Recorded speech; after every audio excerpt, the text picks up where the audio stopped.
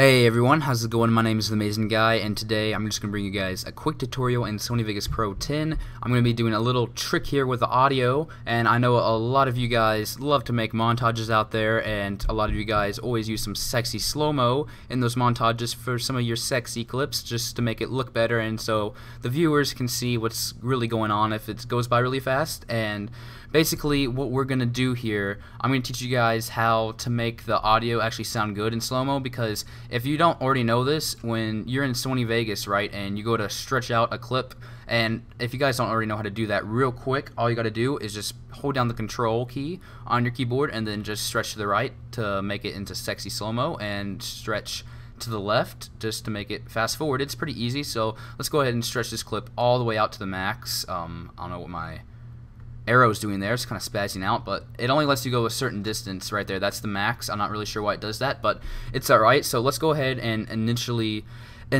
watch this clip, and as you can see here, the audio is just, well, hang on, you can hear the audio, but for video recording purposes, let's go ahead and switch this over to preview quarter so it doesn't lag as much, and let's go ahead and try that for a second time. You can hear right off the bat that the audio is very raspy and hoarse, and it just sounds really bad. It's really annoying on the ears, and all the voices screeched, all the rest of the stuff kind of like spazzes out, makes some really weird, like, I don't even know how to explain the background noise it makes. But if you guys want to fix that, it's very simple. Just right click on the audio, go to properties, and all you got to do is just click lock to stretch, then click OK, and it fixes the whole problem. I don't know if you guys have ever heard, or ever played the Call of Duty 4 campaign and turned on the cheats and used what's it called, turn on slow-mo. You know, you click the melee button to turn it on, and all the voices are really deep and everything, and all the guns sound pretty cool, and that's basically what it does right there. I'm gonna go ahead and play it again for you guys, and you can just tell it sounds a whole lot better right there.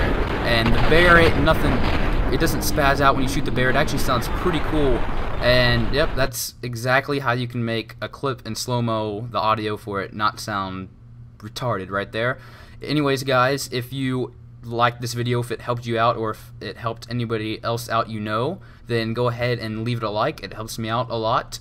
And if you do know anybody else that loves to make montages, go ahead and feel free to share this with them. Hopefully it will help them if they're having the same problem. But remember to rate, comment, and subscribe, and most importantly, comment if you have any questions or I didn't explain anything well enough, because I don't want you guys to like watch the video and be like, oh cool, let's go try it. Then you go try it, you're like, oh, what do you do? I don't know.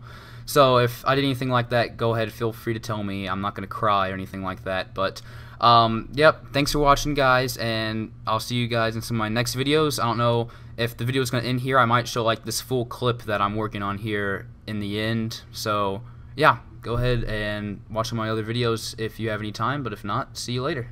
Thank you for watching. Care package on the way.